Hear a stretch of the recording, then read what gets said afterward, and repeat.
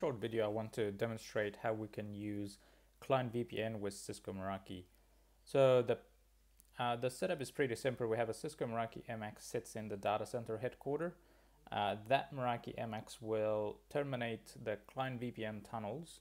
And of course, security is really important. So I want to make sure that we authenticate them using Active Directory before they getting access to the network.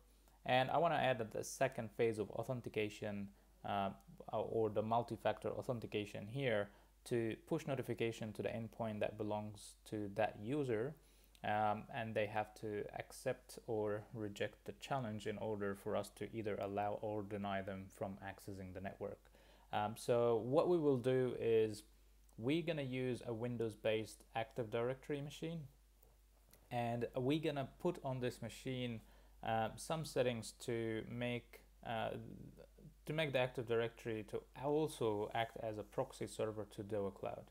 So whenever a user tries to establish a tunnel with the Meraki MX will go to the proxy that sits on this Active Directory to challenge or basically being able to verify the user credentials. So that proxy will use the Active Directory database to authenticate it. And then as a second phase of the authentication, that server will talk to DUO Cloud and DUO will push notification to the user device. So that's basically the setup in a nutshell. So let's go and configure it. So this is my Windows machine. It's currently acting as my Active Directory. So I'm going to go to DUO Cloud. I do have an account already there. So if you don't have an account, just go and establish one. It's free. I'll go here and protect an application. I'm going to search for Meraki. So you see here we have a Meraki Radius VPN. I'm going to click on documentation. So you get to see the step-by-step guide how we enable and configure that proxy. We just need to install this lightweight application. And of course you can use Windows-based or Linux-based, really depends on your operating system. And by the way, we do not have to use the same machine that we use for Active Directory to that proxy. You can have two different machines, it doesn't really matter. But for simplicity's sake, I'm using the same machine. Once we're done with our installation, I need to go to my C drive, program files, and then DUO security authentication proxy conf folder. And then there is a file called authproxy.cfg. I need to open this up and edit it in a notepad or whatever editing tool you have. There are three sections that we need to fill in here. So the first one is my AD details. So this is the same machine. So this is the same IP address I have here. I'm gonna use one of my admin accounts to be able to access the database. And then here I need to put my domain details. Decorators, and then I need to put of course I'm using local, you can do .com or whatever domain you have. The second part is to use our API details with DUO Cloud, so we're gonna get this information in a second. And then the last part, I need to add my MX as a Radius client to that proxy. So the IP address I have on my MX is this. I need to have a shared key that I'm going to use with the client VPN configuration. And then I need to choose a port that I'm going to use to listen through. So of course 1812 is what normally used with Radius servers. That's the default. I'm just going to change it to make sure we don't conflict with any Radius settings I have on this machine. The last piece, we go to DUO Cloud. So once I hit protect here, I will get the details of my API. So I see I have an integration key. Just copy this and then paste it here. And I also have my secret. And the last piece is the API host. So that's all what I need to do on my server. And I hit save. And once I save this information, I just need to run this proxy for the first time. So I can easily go to run and services.msc, and then I should search for DUO authentication proxy. So see here we have DUO secure authentication proxy. I hit start, and that normally happens only for the first time. So whenever I reboot this machine, it will automatically run this proxy.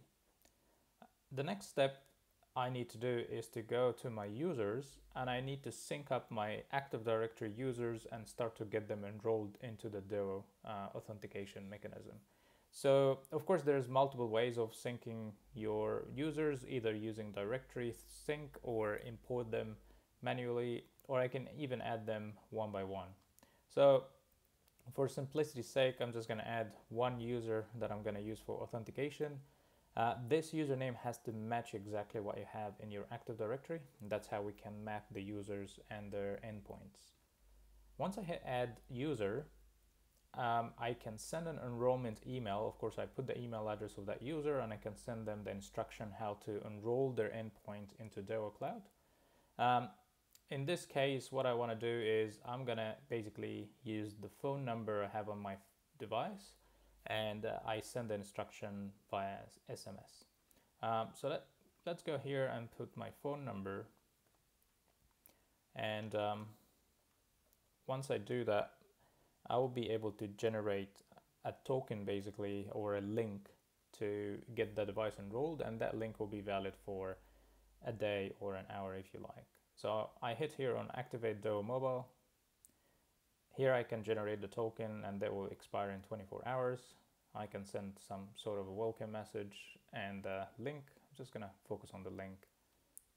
So I've got to go to my phone. Hopefully I receive a message in a second. Here we go. So this is the message with the link. I already downloaded the DUO application, so it basically asking me to authorize the page to open DUO. So I do that, and here we go. I get my Cisco accounts that I have with DUO.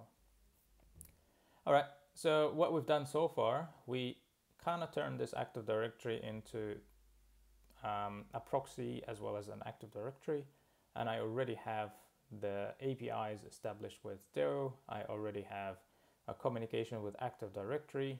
The last step, I need to basically get my MX to talk to the Active Directory as the authentication mechanism. I enable Client VPN. So if I go to my Meraki dashboard, I go to Client VPN, and then I enable this feature. I do have a subnet that I'm allocating for my Client VPN subnets. The shared key, or the shared secret, this is basically something I can use between my users and the MX. I'm gonna use radius to authenticate. So this is the IP address of my radius/AD, and the port I'm using is 1815, and the secret here I will put Cisco. Remember, we put Cisco there in the file. Now if I go to my phone and I want to set up my Client VPN here, so I go to Generals, VPN, and then I add a configuration. It has to be L2TP. Description can be anything. And the server here, I can put the IP or the domain name. So every MX has a unique domain name that you can use, and whenever the IP is changed, it will automatically change. My account here will be admin. The password is the password of my account. So this is the AD credentials. And then here is the secret that I already put in my MX, which was Meraki 12345.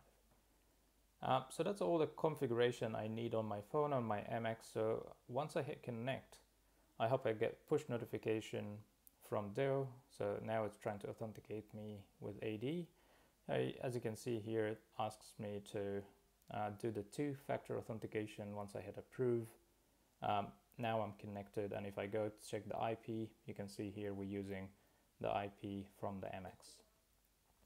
I hope that helps to get a better understanding how to use Meraki MX as a client VPN concentrators, as well as using two-factor authentication to authenticate users.